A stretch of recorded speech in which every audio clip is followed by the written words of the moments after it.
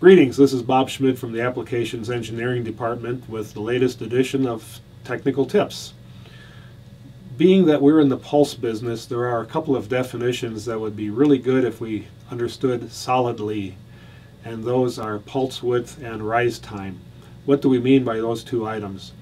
For example, if your oscilloscope tells you that a pulse width is 5 nanoseconds, or a data sheet indicates that the pulse width of a product is 8 nanoseconds, what we really mean depends on how you view the pulse.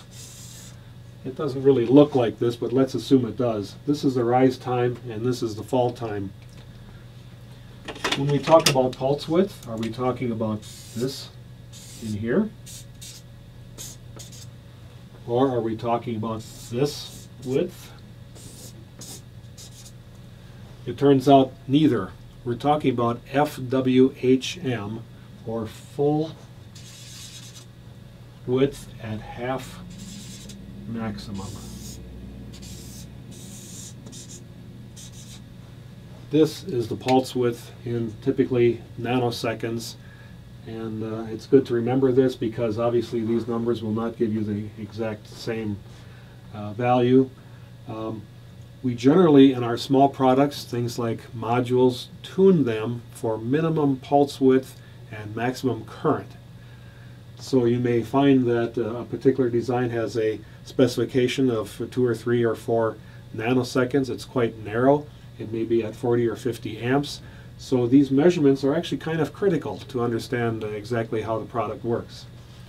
The other item we want to talk about is rise time. Ideally, we have a pulse that goes up instantly. Of course, that's not practical. The pulse will actually have some rise time to it. So how do we measure that? Is the rise time from here to here? No, given that there could be funny things happening, some overshoot and some ringing.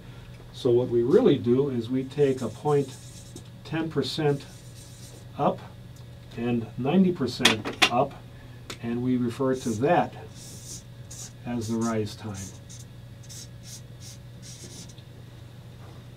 So it's important to realize that because obviously the entire rise time from minimum to maximum current is going to be slightly more than that. We don't generally worry about fall time too much in the case of small modules because essentially it's the leading edge that's important in LiDAR applications. The trailing edge may last a bit longer than the leading edge, but typically that's not a concern in the kind of circuits we're talking about here. And that's what I have.